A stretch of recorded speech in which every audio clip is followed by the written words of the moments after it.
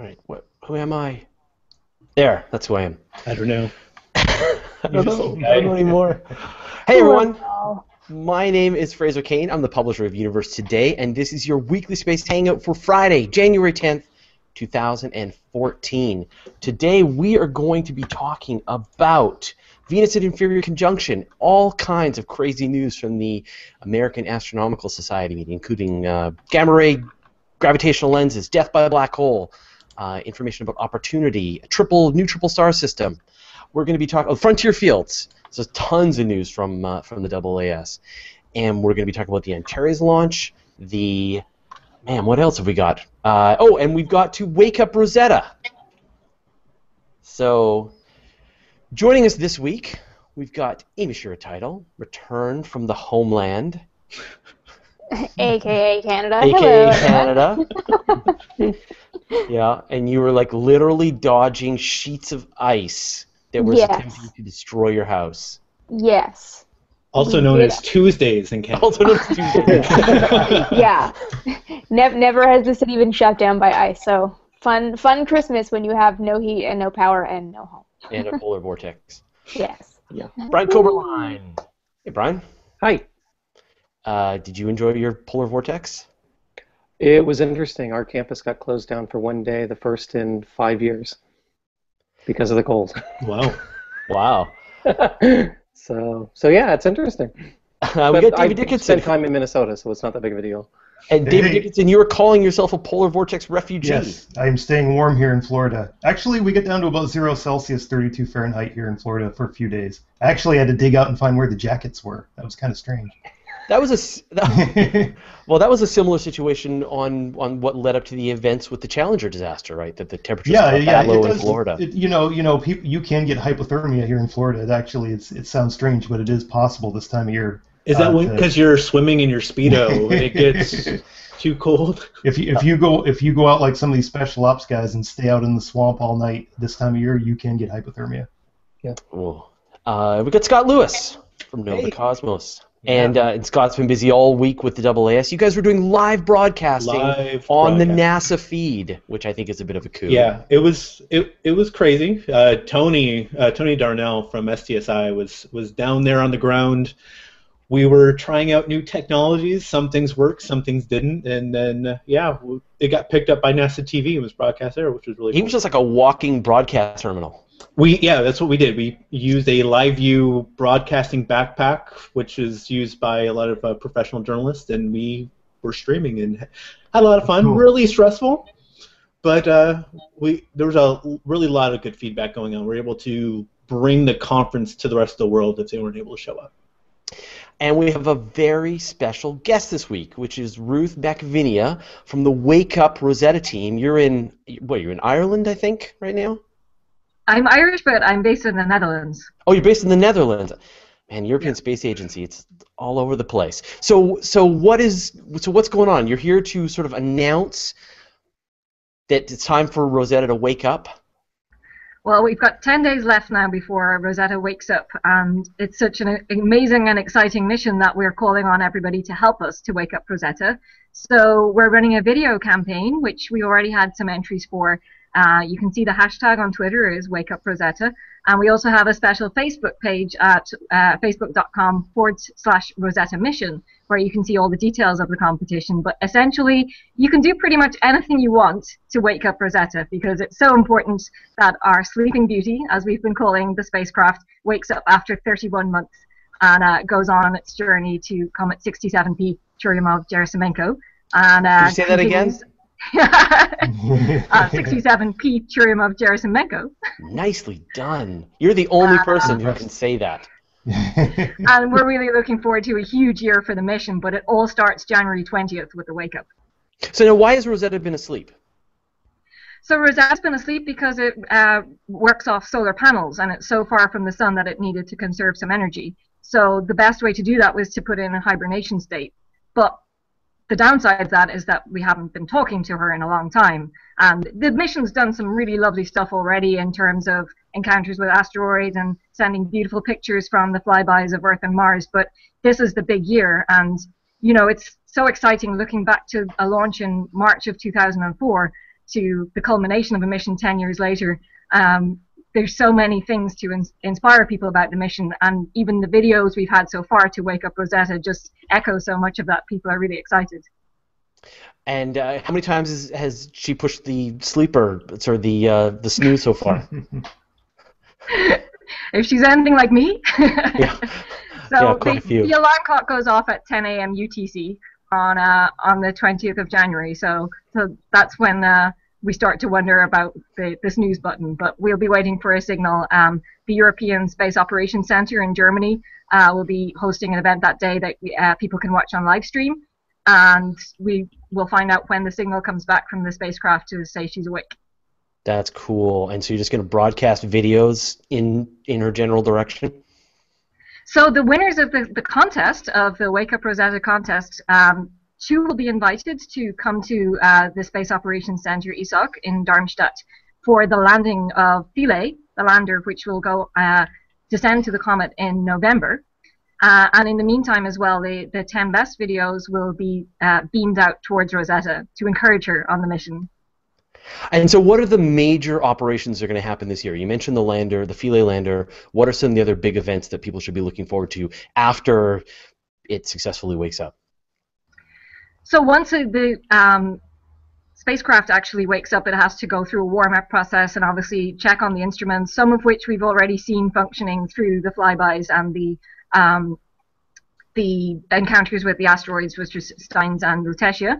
But of course, the last asteroid encounter was 2010. So all of those instruments will be checked, and then the Philae lander itself wakes up in March, and then the spacecraft goes on to track down the comet itself, which will be happening in the summer. And we've got some really nice videos on www.esa.int if people want to see the animations of how all that happens and the special kind of maneuvers that the spacecraft has to do, because it's not like going in orbit around a planet that has to go on this awkward kind of trajectory around the comet, because it's, the comet's a small thing, and then obviously staying with the comet as it gets closer to the sun and starts to become more active.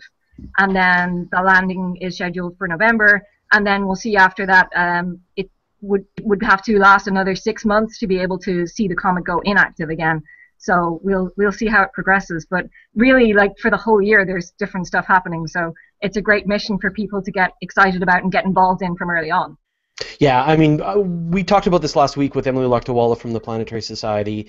And I think this is going to be the highlight mission of the whole year.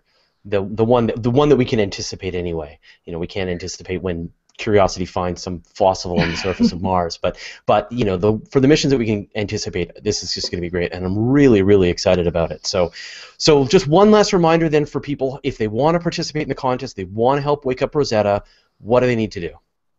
So if you come to the Facebook page, www.facebook.com/Rosetta Mission, there are details there of how to enter the contest. But basically, you can do a Vine, you can do a YouTube, put the hashtag #WakeUpRosetta on, and even if you're not seriously interested in winning the prizes, we'd really love to see your videos to offer lots of support to the mission as well, and keep reminding people about the excitement ahead, because not everybody knows already. And I've been thinking back to Giotto when I was a little younger than I am now, and how inspiring that was in 1986. Yeah. So I really hope that people who are of an equivalent age now in grade school can see something as exciting this year. Terrific. Okay. Ruth, are we going to actually see surface images from the Philae lander when it's on the comet itself once it lands? I'm not totally involved with all of the operations, but the Philae lander has its cameras, and there's going to be then parts of the instruments that are involved with communicating between the orbiter and the lander through the comet itself, to be able to tell more about the interior. So there's a lot of beautiful stuff to come. I hadn't seen if there was actually a visual, like, standard camera on it, and I'm like, please tell me there's a camera on it. Well, one of the things, like, people are so enthusiastic about being able to see Philae itself on the comet, but of course it's going to be very small, so we've got to just watch it descend and then see what happens next. Now, I've got a question here from the viewers. This comes from Mark Gillick. If the probe survives going around the sun on a comet and then heads back out into the outer solar system, will you still be able to communicate with it, and for how long? Oh, I'm sorry. I'm going to have to refer that to operations people. Okay, but I'll make sure that we get an answer on Google Plus in the next day or so. Sure, but I know that, I mean, right now the whole reason why you've had to keep it sleeping is because it's been so far away from the sun, hasn't been getting solar energy. Now it's closer with the sun, following the comet. It's going to get a chance to get some juice up its batteries, but it's still going to be on this orbit, and so at some point it's going to head back out and then probably get back out into the Yeah, and there are other space. obstacles involving the amount of debris it's going to encounter once the comet becomes active as well. Yeah, amazing. Cool. Well, we're going to let you go. Thank you for sort of getting the word out, and I will encourage and nag everybody to send in those videos, and I think it's going to be great. So yeah, go ahead and put the links down in the event very page, and so people can go to Facebook and the hashtags and everything like that. Perfect. Yeah, we'll put that in the show notes for the show as well. So thanks, Ruth, and thanks to the ESC team for getting back so quickly and providing you at a moment's notice to join us for the Space Hangout. That's very I cool. really appreciate it. Thanks for the invitation. I look forward to seeing your videos. Awesome. Oh, I've got to do a video? Okay, yeah. Yeah. No, we'll do we're a shooting video. this week, so maybe we will do a video for you. Awesome. Thank you. All right, cheers. See you later. All right. Yeah, so the big news this week. How awesome was that? Isa just dropped very in cool. to talk with us. Man, that's so great. I love the internet. Okay, so the big news, of course, is that it was the American Astronomical Society meeting in Washington, D.C., and if you're a science space journalist, this is Christmas, I guess. Your birthday. It's like all of them It was- involved slamming at you in 5 minutes. And Yeah. you're like, It was Eastern Orthodox Christmas this week anyway, so it's fine. And so I can recall, man, it must have been 4 years ago.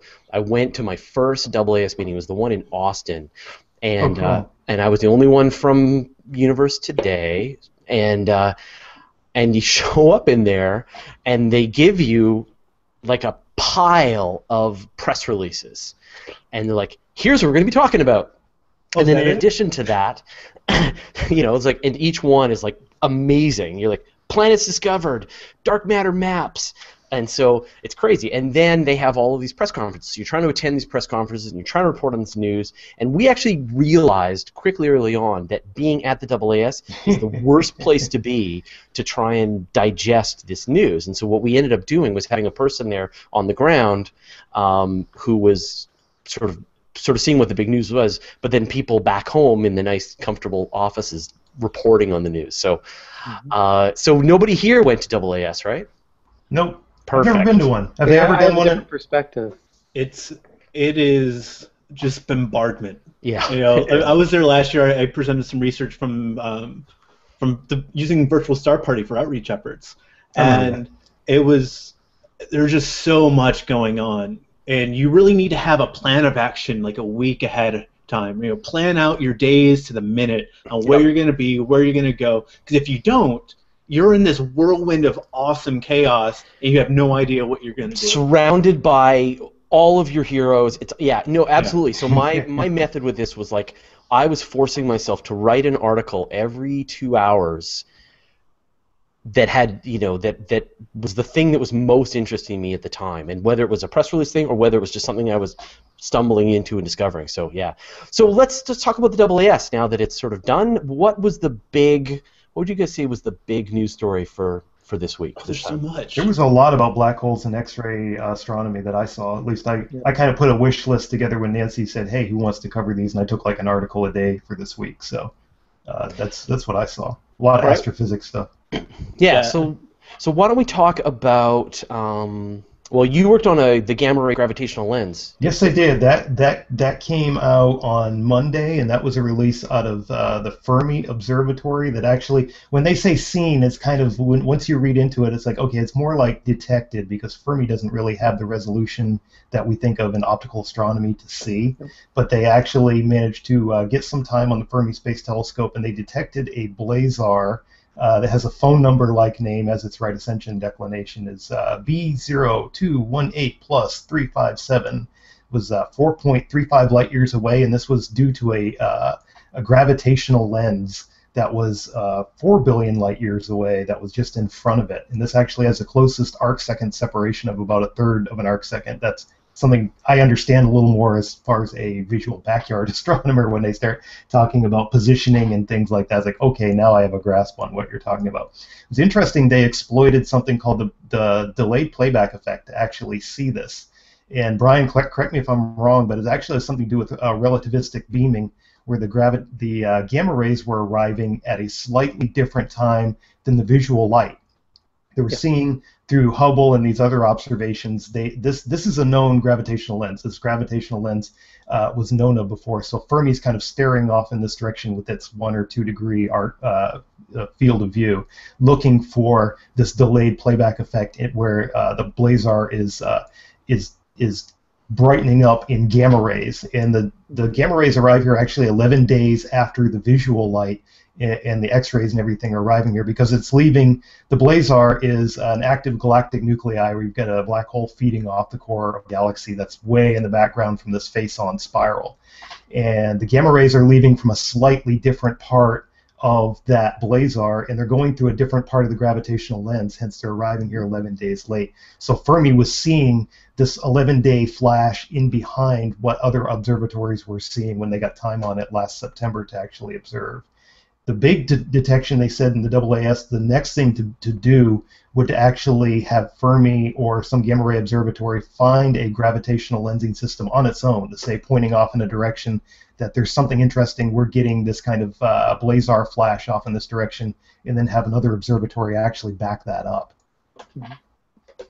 And so this is the first time that gamma rays have been distorted by a gravitational lens? Yeah, the take home from this is the first time they've seen a gravitational lens that they've detected it in gamma rays. So again, it's a known gravitational lens. Maybe during the next AAS we might hear a report of a gravitational lens being discovered in gamma rays would be the next logical step for this.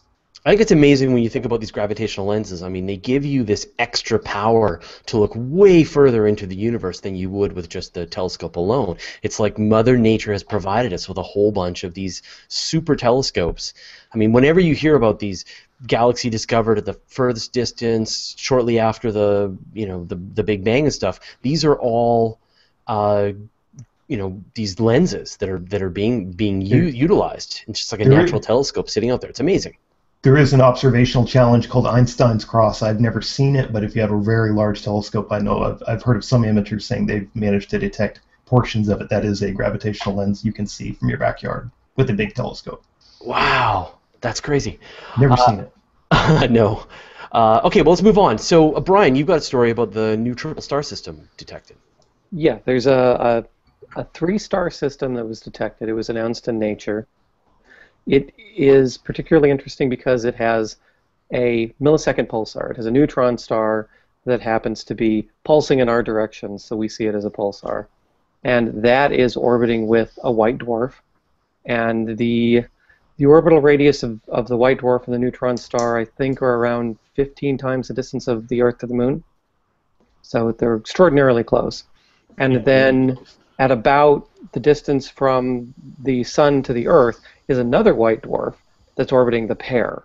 So you've got this very close trinary system that has 2 white dwarfs and a neutron star, a pulsar, all together, which is, extraordinarily providential. And so, like, what would I'm trying to think about, like, what the situation must have been. I mean, you've got all these white dwarfs now, so what must it have looked like in the past? We don't know. It's a very young system. It's unusual in how it's constructed. It's just an unusual system, and we're not entirely sure how it formed that way. Brian, I think this is the one that other news sites, not Universe Today, of course, was saying this was going to debunk Einstein's theory of relativity, this discovery. Einstein was wrong. What? Well, it's interesting because it will test the fundamental idea of general relativity. Yeah. There's something known as the equivalence principle, which we typically see as things fall down at the same rate.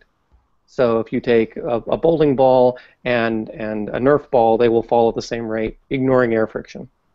And right, like the feather and hammer on the moon. Yes, the hammer and the feather on the moon is the classic example.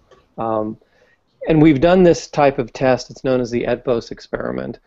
And we've done different type of materials, and they all seem to fall at the same rate. And We assume that that's true for general relativity to be true. It's a fundamental idea of general relativity. But everything that we've done, if you say feathers, baseballs, bowling balls, they're all structurally atoms.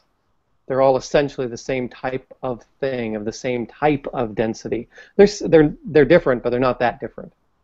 The reason why this system is particularly useful is that you have a white dwarf, which is basically held by electron pressure, and then you have a neutron star, which is so dense it's made basically of just neutrons. It's like the nucleus of an atom. And they're orbiting each other. This other white dwarf is attracting the two of them. Now, if the equivalence principle is true, then those two inner stars, the white dwarf and the neutron star, should be affected by the gravity of the outer white dwarf in the same way.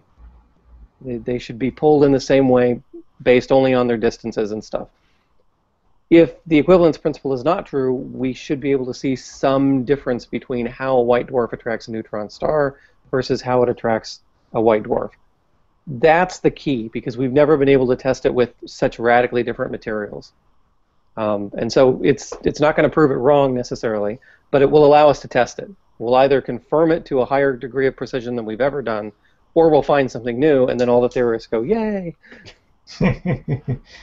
Right. Yeah, I mean, I know that there's a few of Einstein's predictions that have held out right even till now, but they're sort of now they're fine tuning to things like frame dragging and the gravitational waves and the leakage of energy as gravitational waves and things like that. And you get these situations with these millisecond pulsars, they're just so precise that it's the perfect place to make these tests. So this is great. I started seeing articles after that came out, that press release that said triple system discovered, Einstein debunked. You know, so it's but there are other alternatives to general relativity. There are string models, for example, that have deviations from general relativity that we might be able to see here. If they exist, this is the type of system that we need to test it. Right, and it just shows, you know, with physics in general, we need to find a way to unify. We have gravity as this one force, but all the other forces, they don't play well together. So there's more we need to figure out with it. So these all these extra observations, and we're able to more fine-tune our understanding of the way these forces work. So debunking Einstein, that's sensationalized headline is sensationalized. That's link bait. Well, but I get emails, I get press releases that are Einstein was wrong. Mostly it's some crackpot writing a theory, and for some reason they want to send the Einstein was wrong email. I'm sure you all get them as well. But that's the thing about science, is you're always fine-tuning it. You're always getting more information to get a more accurate representation of what's happening in nature. So saying that he's wrong is completely inaccurate in what science is trying to accomplish. My money's on Einstein. Even when he was wrong, he was right.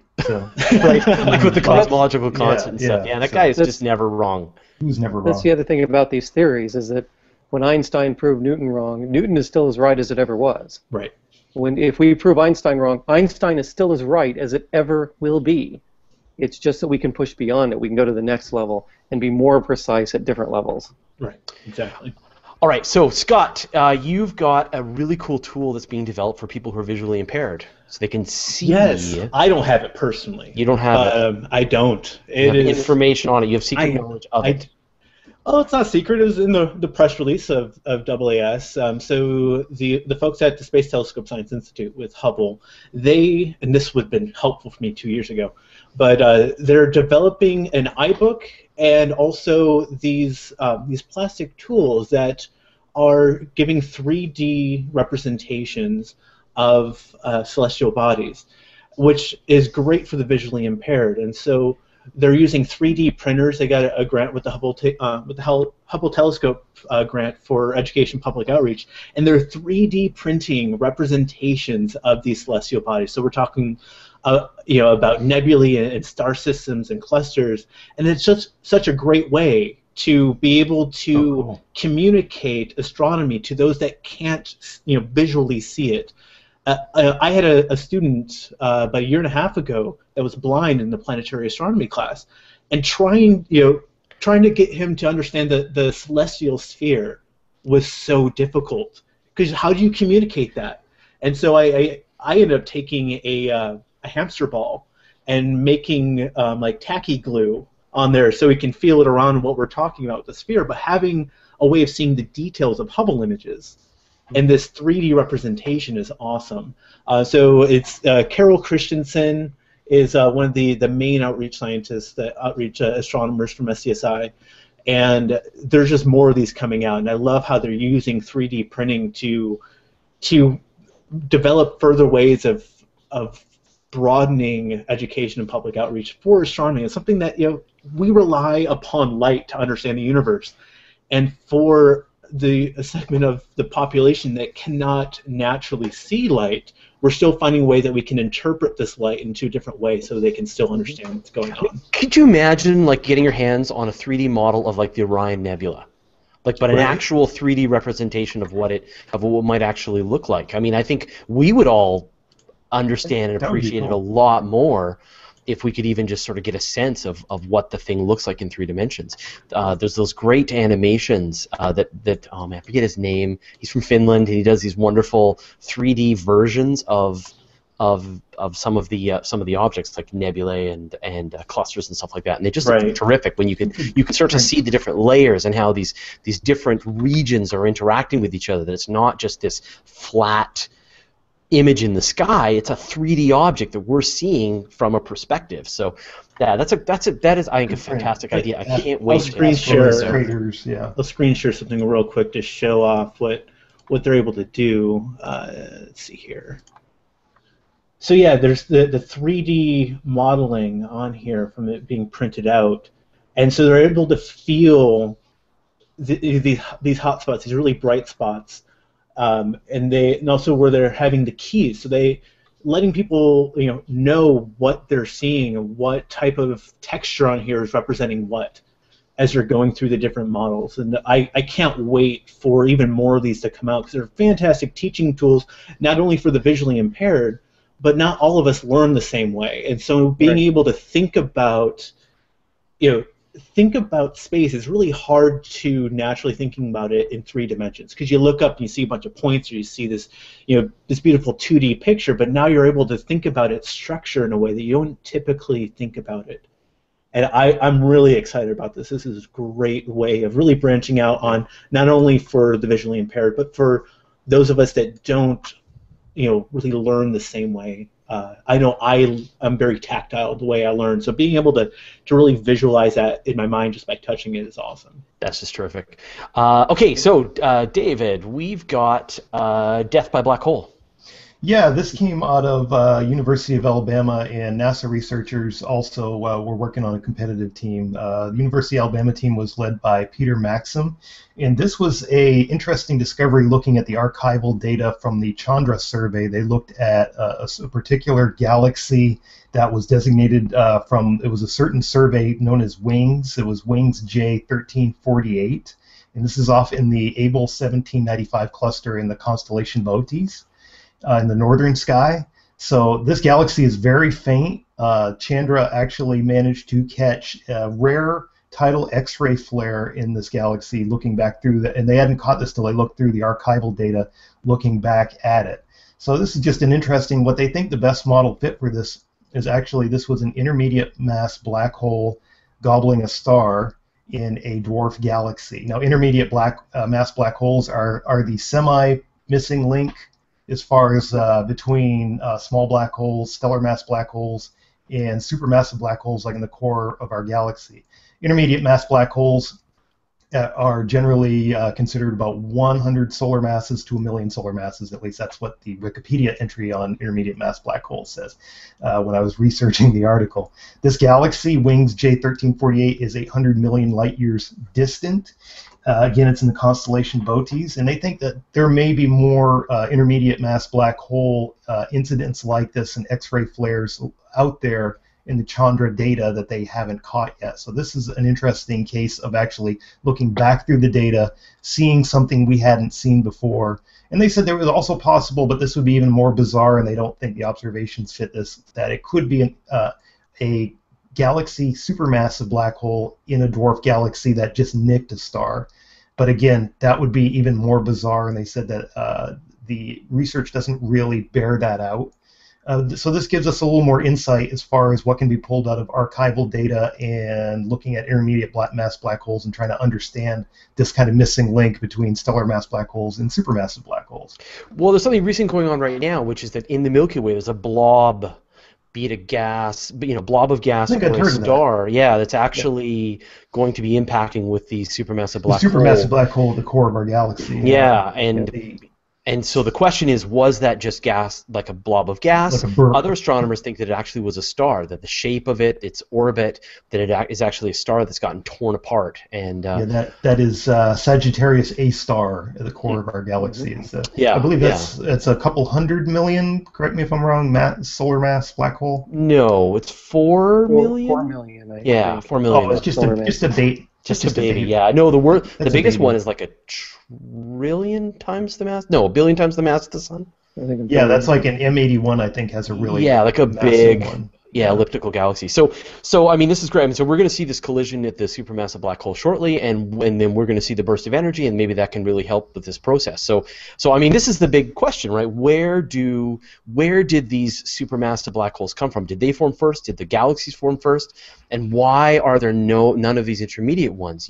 You would think they're going to be there in the smallest dwarf galaxies, or maybe at the cores of globular clusters, and yet where are they? So it's a crazy mystery. On another article I worked on, when I talked to Daniel Stern at JPL, he was saying that the New Star X-ray Observatory is also going to be giving us some better looks at Sagittarius A star in the core of our galaxy, because that has an unprecedented resolution, and that looks at a very high energy hard X-ray spectrum that Chandra and the XMM European Space Agency Space Telescope, it doesn't cover that region of the spectrum. Yeah, fantastic. Scott, you, of course, are very knowledgeable about the frontier fields, and they did a big presentation of frontier fields at AAS. They did. A huge press release. There's a new, I guess, a little 2-minute preview, I guess, narrated by Dr. Frank Summers that's on YouTube, which is really, it gives the understanding of what frontier fields is, which I think is the best way of hacking science. Okay, give people the overview. Like when we hear frontier fields, because we're going to hear a lot of this. You're going to hear a lot of it. It's going to be awesome. So when someone says, what is this frontier fields? So what are they doing? Like the ultra deep field, which is Hubble looking out into this blank area of the sky and seeing further and further than we've ever seen. But we've hit a wall, but we're able to see, which is why we have James Webb going up and stuff like that.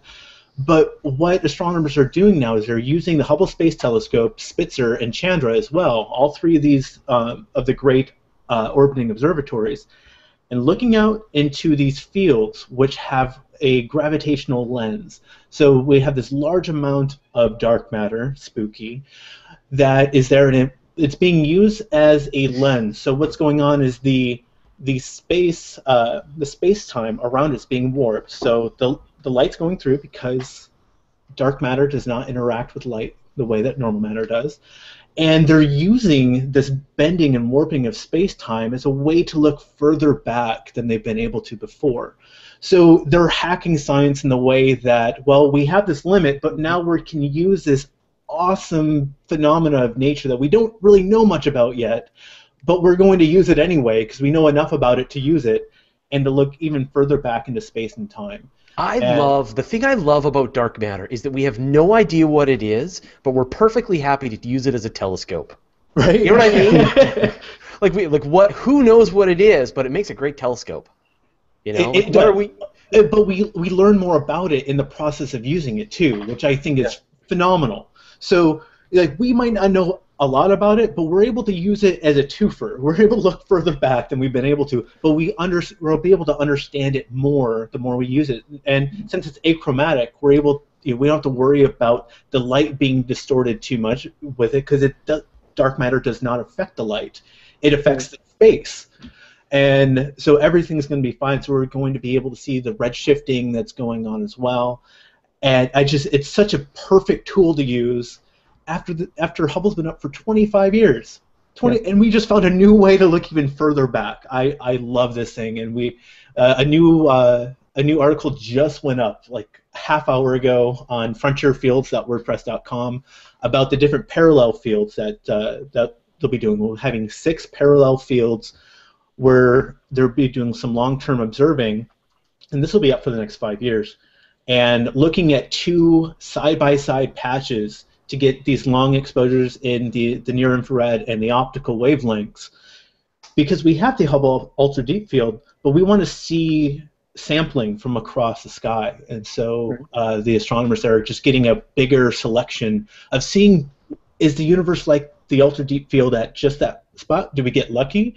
Or is it, all across the sky when we look out? So there's going to be a lot of really cool stuff coming out in the years to come with Hubble, with Chandra and Spitzer, and then Gaia and James Webb. I mean, just all this awesome stuff coming up, and we're using these tools that inspired these new generation of astronomers in new ways that you never thought you'd be able to. Now, so we are literally just scratching the surface of what went down at AAS. There's one, I don't know if you guys saw this, it was about a star they found, a red giant, I think it's a red giant star, that appears to have a neutron star that it ate. And so there's a neutron star at the core of this red giant star, which is really cool. Ian reported on this.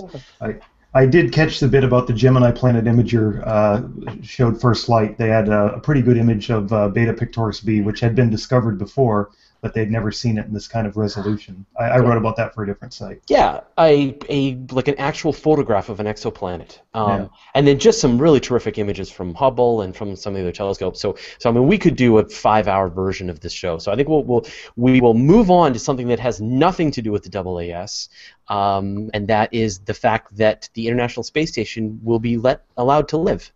Amy. Yay! It's alive. It's alive. Yes, this week.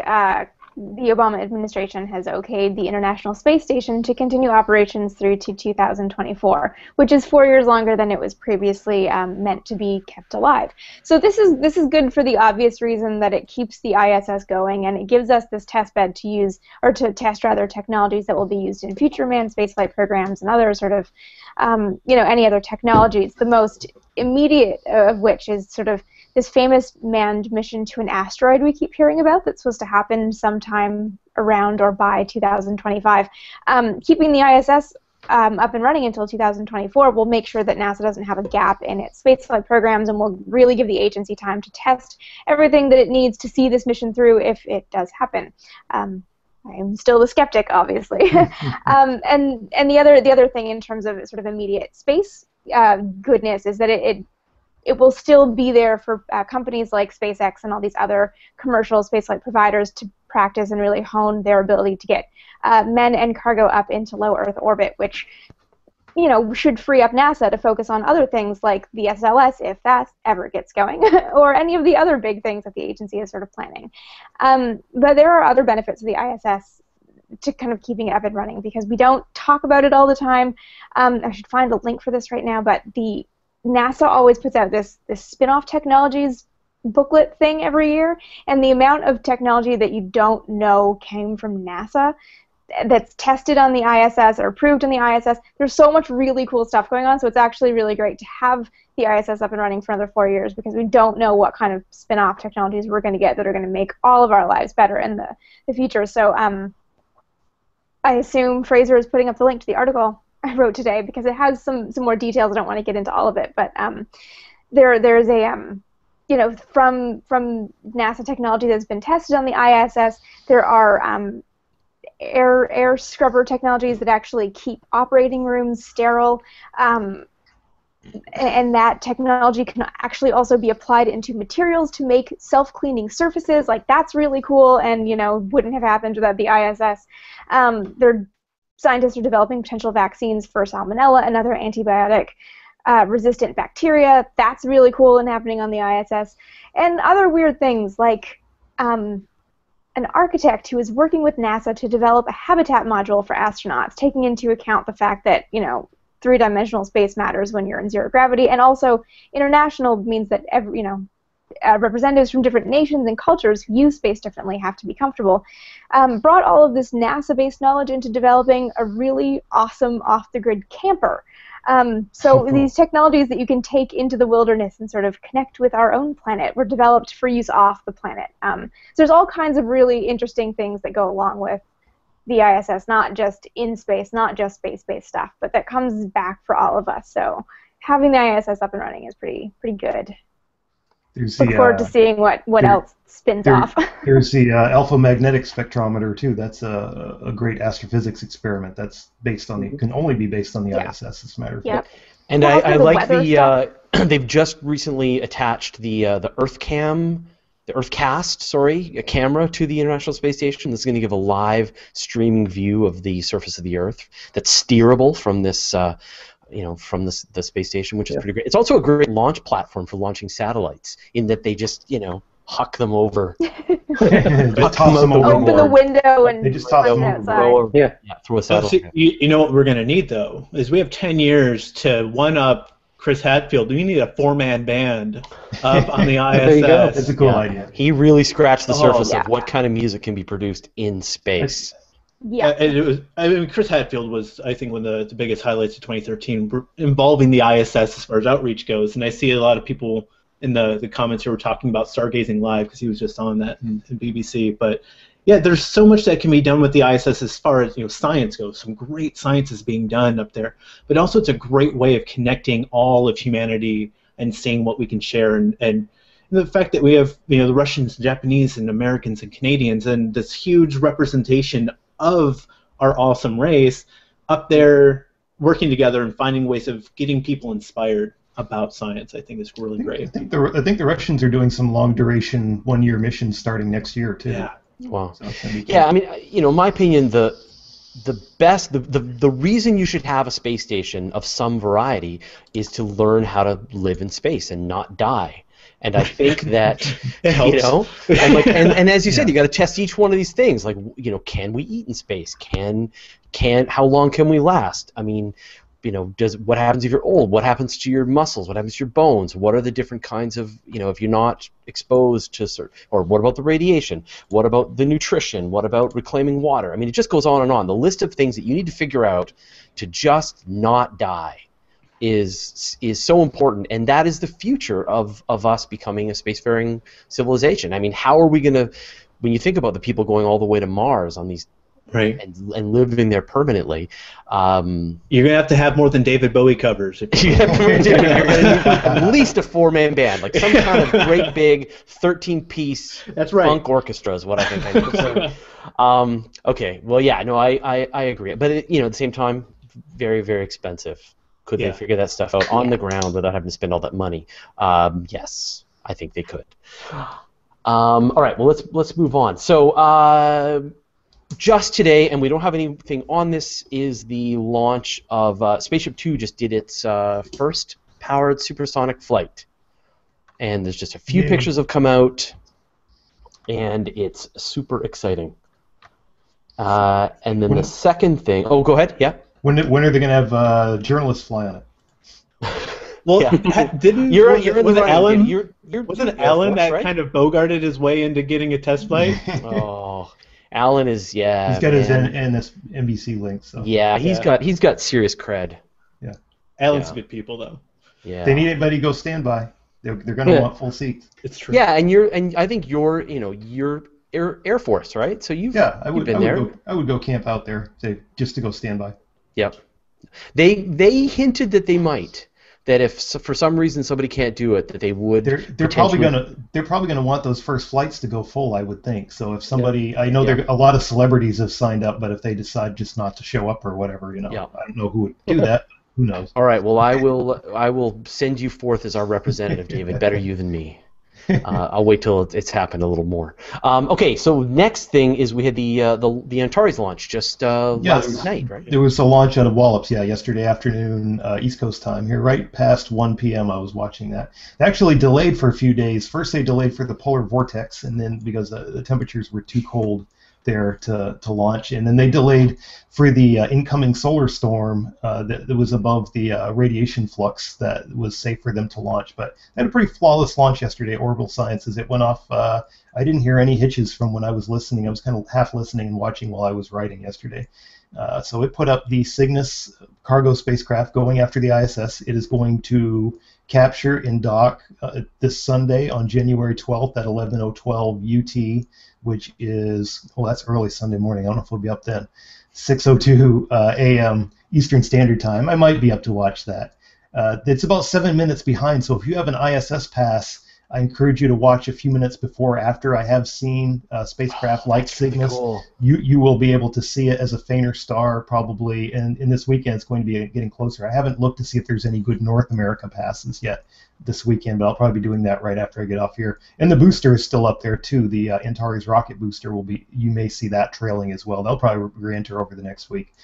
They're bringing up some Cubesats up there that are going to be dispensed later on in the mission from the ISS, like we were talking about, where they just kind of toss them overboard. I think they have an automated dispenser that they kind of, so they don't actually have to do it. They have released Cubesats on spacewalks before, but I believe they have a way that they can just like remotely deploy them. Cubesats are awesome. Some kind of catapult, like a slingshot. There is one, I forget the name. I want to say it was SkySat that is going to actually be interesting for amateur satellite watchers because it's going to deploy a large mylar balloon, kind of like NanoSail D, to kind of test its ability to end its life purposefully. That's one thing they want to do with a lot of these satellites, is have something built into the satellite so it can re-enter rather than stay up there for years after its useful life. So this is going to inflate this large couple-meter mylar balloon that's going to create more atmospheric drag to cause it to re-enter. But amateur satellite observers, most CubeSats we can't see because they're like this big,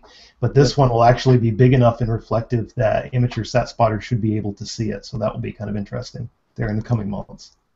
Fantastic. And the other sort of big news, or the big event that's happening right now, is that Venus is approaching inferior conjunction.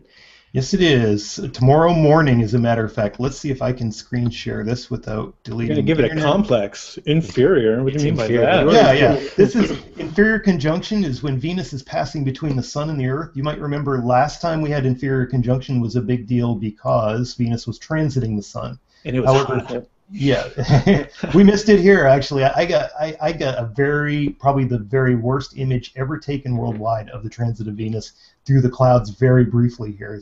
I had the same. I know. I think we could put up our images and they would battle. I did see it, but it was like for 10 seconds. I called the wife over to take a look through the scope, and it was gone. So yeah, I think that was one of our highlights for doing Hangouts.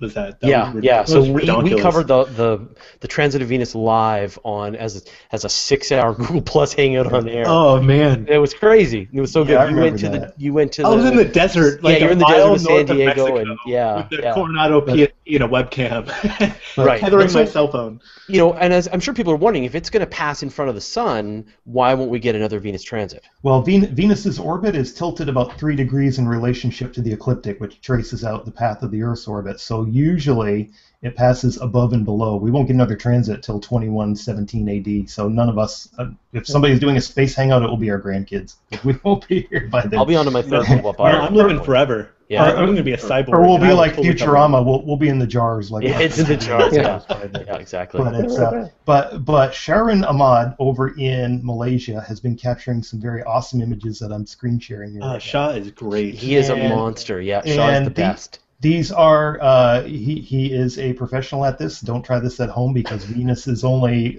when it's at inferior conjunction, it's going to be 5 degrees from the Sun. That's only about 10 lunar diameters. I have seen it before. 2 Venus cycles. We're talking 8-year Venus cycles ago. Back when I was in Alaska, I actually visually caught Venus at about 9 hours within inferior conjunction. And you can still do this tomorrow if you live in the high Arctic, which if anybody's listening out from Fairbanks or Iceland or something like that, because the angle of the ecliptic is so shallow, when the Sun is below the horizon, Venus is 5 degrees above the horizon. So you can still see this really razor-thin, sharp crescent like this. Would you see it as it goes past the Sun? Would you see that illumination kind of run along the top of it and then go to the other side? You would actually, because it's moving into the morning sky. I mean, it would be Yeah. doing it very slow. I mean, Venus it's moving a few degrees a day. You can see Venus right now online if you go into ESA's SOHO Observatory. Oh, It's cool. NASA ESA. You can see Venus moving through the LASCO C3. You know the camera we were all looking at when we saw Ison. We were watching Ison come around the sun. You can see Mercury moving out and Venus moving through inferior conjunction right now in the field of view of that camera. So. Yeah, and I mean the thing is you got to be doing this actually during the day. Like all of Shaw's images now, he's doing these during the day. Yeah, he has the sun physically blocked somehow. I'd like to talk to him and actually kind of expound on his safety precautions he's taking for his technique to do that. But don't lose an eye. Yeah, it's pretty amazing that he can even image it that thin. I'm curious to see if he gets it tomorrow. I've been following him on Google Plus to see if he gets it at inferior conjunction. Well, the great thing was we had the virtual star party on Sunday night, and Shaw and Paul Stewart joined us, and they were sort of viewing the sun and from the day, and Shaw showed his video. He's actually been recording video of Venus, and it was just fantastic. And then Paul shows him up and does it live, and so he brings us in a live view of Venus. I saw that. Did you see our follow-up on Twitter where Paul also got Mercury? Yeah. So I challenged him to it. I told him I'd give him 5 space bucks, and so here live on air, this is Paul's 5 space bucks that I made just for him. Yeah. And I challenged Shaw to do a time lapse. So I said it would be really cool to see a time lapse of Venus getting thinner and then switching around and then getting bigger again. I don't think we've had Mercury in the virtual star party you were saying before. I think we've had it briefly. I don't recall though. It might have been. And we've had Pluto. Anyway, we're rabbit holing here. So let's wrap this up. Now we've got a bunch of questions. So I just want to quickly cover these and then we will let you all go. So the first thing, a bunch of people mentioned, Ben Gaisley especially. In the UK, we just had 3 days of stargazing on BBC. Great guests: Commander Hadfield, Walt Cunningham, Carolyn Porco. Did any of you get to see it? No. I'm Canadian. They're Americans. Do they stream that online anywhere? If you have a VPN, you can watch it online. Yeah, you can pretend to live in the UK. I know my friends in the UK were talking about. I mean, it was on when I was streaming, so I wasn't watching television, but I heard really good things from my friends in the UK about it, and I watched it last year. It was a lot of fun. Yeah, but what a civilized country to, like, on live television to take stargazing so seriously. Plus, it's Dara O'Brien and Brian Cox. Brian Cox. Cool. Yeah, no, that's just the best thing ever. I would love to participate in it. Pick me next year. Yeah, Pick us. We'll do a VSP from Stargazing Live. Yeah, we'll totally help out. I think we'll be great. So just a few other things. Guido Bibra notes that Emily Lakdawalla has dug up some new high-res Chang'e images. Chang'e. So, awesome. Emily Lakdawalla is the best. Shivang Gupta asks, why do gamma rays originate from a different area than visible light? From where? Is this always the case, or just in the case of a blazar? I'm going to throw that one to Brian. Oh, yeah. Please do. Well, I mean, the gamma rays of the blazar are coming from really near where the black hole is. Basically, the black hole is got this jet, and when the jet's pointing in our direction, that's why we have a blazar. So it's very localized, whereas the visible spectrum can be more from the accretion disk or the surrounding area, and so you can get different locations that way. That's kind of where. And so you've really got to have things lined up. You've got to be staring right down the barrel of the supermassive black hole, and then you've got to have that gravitational lensing in front of it, right, to give you that distortion of it from that distant thing. So it's a real cosmic, and just not only do you need to have these two objects lined up, but that galaxy's got to be turning towards you and blasting the blazars, quasars, radio galaxies, Cepheid galaxies are all related by the orientation of the galaxy itself. David, you're putting up the hand of God. Very, very quick. This was a new image out of the AAS from New Star. We've seen this hand of God image before, but this is New Star overlaid with the Chandra data. And I've only got to say that if that's the hand of God, God is apparently a Simpson. Yeah, exactly. Don't. Exactly. But even on The Simpsons, he has 5 fingers. Yeah. God has 5 fingers. That's right. God is the only character in all of The Simpsons that has 5 fingers. Yeah. Nerd cred. That is. Holy moly! That 3 of us knew that. Okay. I'm So that is the hand of Homer. overwhelmed with. That is, we could call it the hand of Homer then. The hand of Homer, exactly. Yeah. Galaxies. We've already got the Borg Homer nebula. Yeah, that's true. So, Just remember, all hate mail goes to Fraser. yeah, all hate mail sent to me. Yeah, send me the hate mail. Jeff MacArthur asks, are gamma rays faster than the speed of light? I hear references to things like the Big Bang was faster than the speed of light. Is there anything that's faster than the speed of light? Again, Brian. Gamma rays are not faster than the speed of light because gamma rays are light. Yep. Yeah, they're just another part of the spectrum. Wavelength of light. Yep. But then that's different than the inflationary period of the universe. But if nothing can move faster than the speed of light, Brian, how could the universe have expanded faster than the speed of light? I've got this question before. Well, this is gonna be a long hangout if we're gonna. Yeah, you can have a whole other hangout on this. Yeah.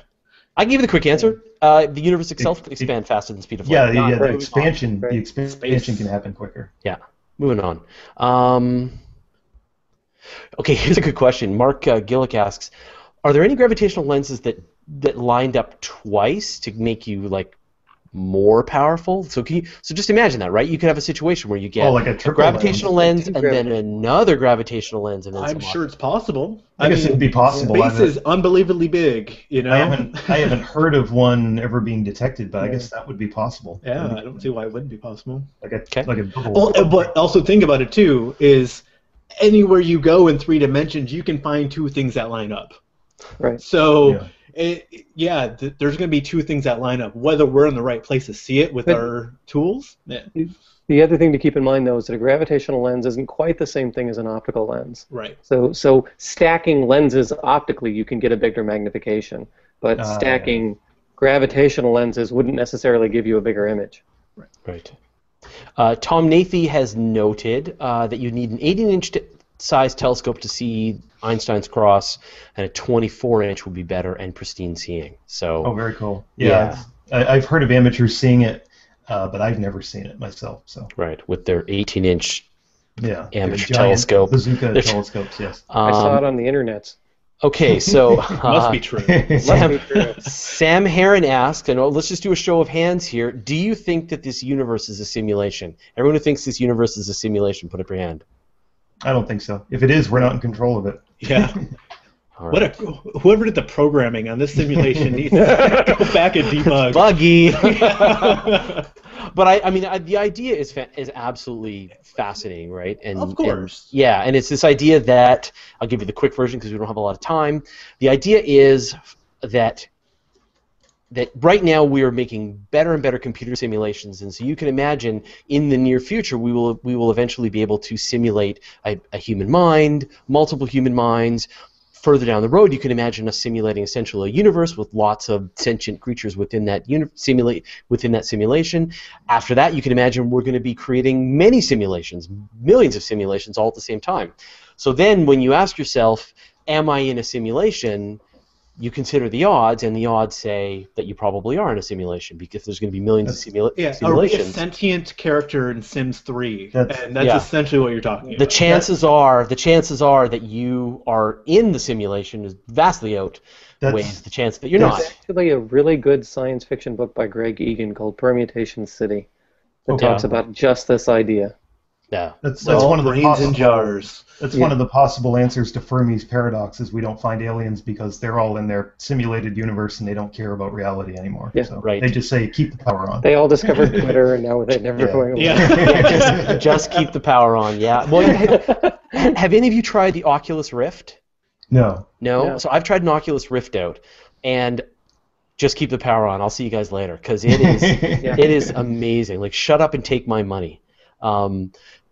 100 frames per second, 135-degree field of view, very low latency. It is the next best thing to being there.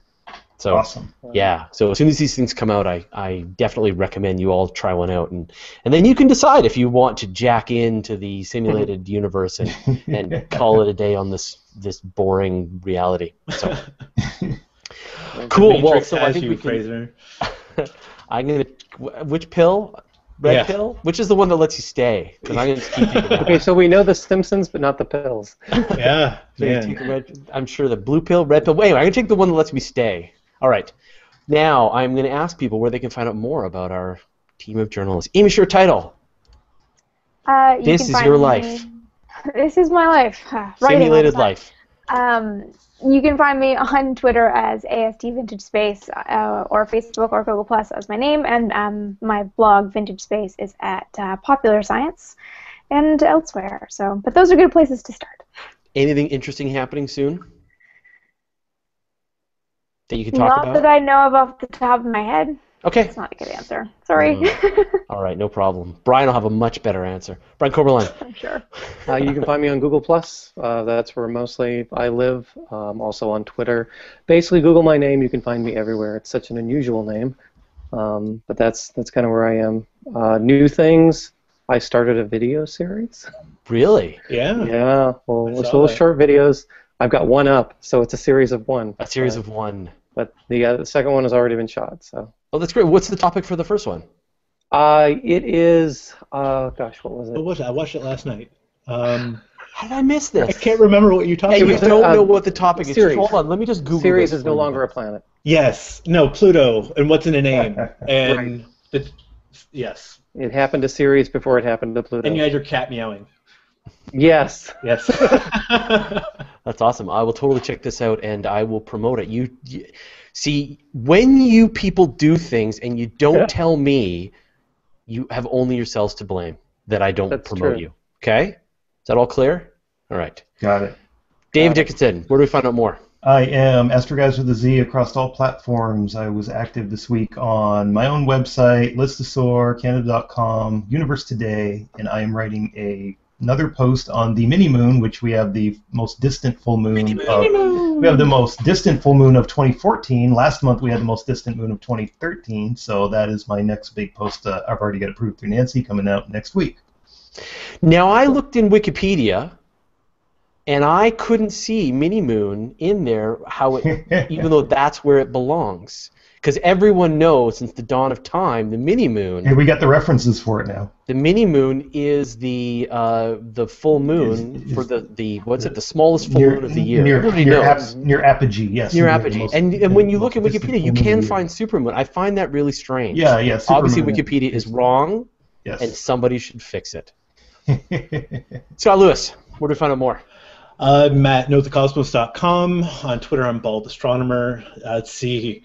I am doing stuff with Hubble Space Telescope and their outreach, Deep Astronomy on YouTube, Virtual Star Party on Sunday night, and then this Sunday, before the Virtual Star Party, we're having a celebration on Google Plus for the Science on Google Plus community for reaching 200,000 members in the community. We are the largest science community and the 10th largest community of all Google Plus. So Brian will be there, and we'll be, and a lot of our moderators and curators will be there celebrating that. So it'll be huge. And I just found out in an email that we will be doing a Hubble Hangout on Monday as well. We don't know the time yet, but there will be another hangout with the Hubble Space Telescope. So I will put that out there as soon as I get all the details to find out what I'm doing on Monday. Perfect. All right.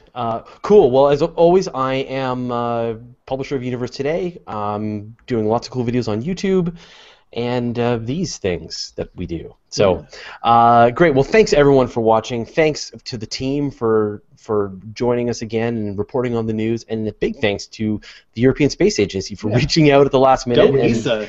Yeah, and sending us Ruth and helping promote the Wake Up Rosetta. So come on, wake up, Rosetta. Wake up! Wake up! All right, we'll see you all next week. Bye, everyone. Okay.